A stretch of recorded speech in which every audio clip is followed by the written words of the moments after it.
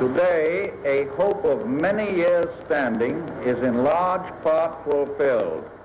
The Social Security Act of 1935 was the cornerstone of President Franklin Delano Roosevelt's New Deal agenda, a program designed to ease the burden of old age by providing a continuing income to those 65 and older, benefits to those unemployed, and protections and assistance to disabled children. At the time, the program was limited in scope since the average American's lifespan in 1940 was just 63 years. But in the dark days of the Great Depression, FDR offered comforting words to a nation emerging from the nation's worst economic crisis in its history, the Great Depression. The first Social Security check was issued on January 31st, 1940, to Ida Mae Fuller, who was unmarried.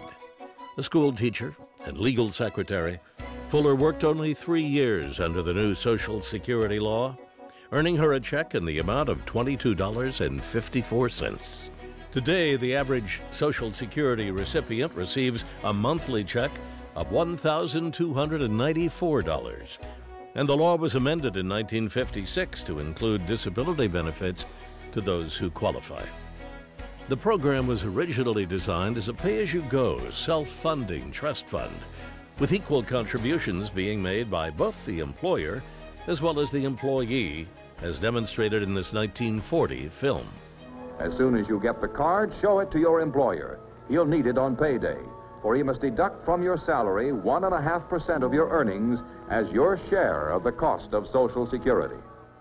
The plan remains essentially the same today. But the system has a rocky road ahead. In 1950, 16 employees paid into the Social Security system for every one retiree. Today, 3 workers pay in per retiree, and within 2 decades, just 2 workers will pay to support each retiree. Still, since its beginning, hundreds of millions of Americans have and continue to benefit from the program. For Newsmax TV, I'm Bill Curtis, and this is an American Moment.